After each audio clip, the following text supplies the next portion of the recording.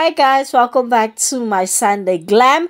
Now for this Sunday Glam, I actually had to go back to my archives, okay? Because in October, I did the things. I beat that face, okay? Now I actually had to go back and just share with you guys this beautiful makeup look that I did in October.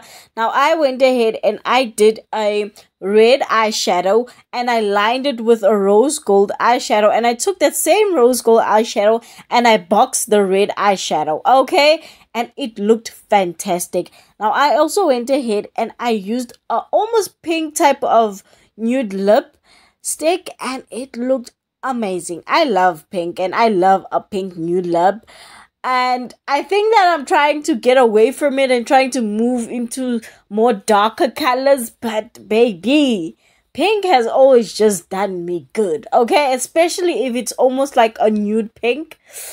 That just does it for me. That just does it for me. Now, on this day, my hair was so messy. My hair was a mess. Funny enough, right now, I'm actually bald because I cut it all off. I don't know what it is with my hair, but my hair just broke off. And I was just like, you know what?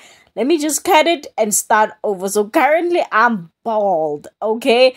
But I don't know if I'm going to share a picture of me without hair because I've never done that before, because I'm like bald at the moment. Like I have no hair at all.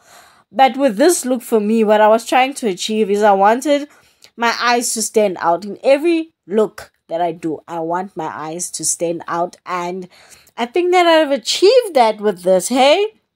With the purple and the sparkles and my hoop earrings.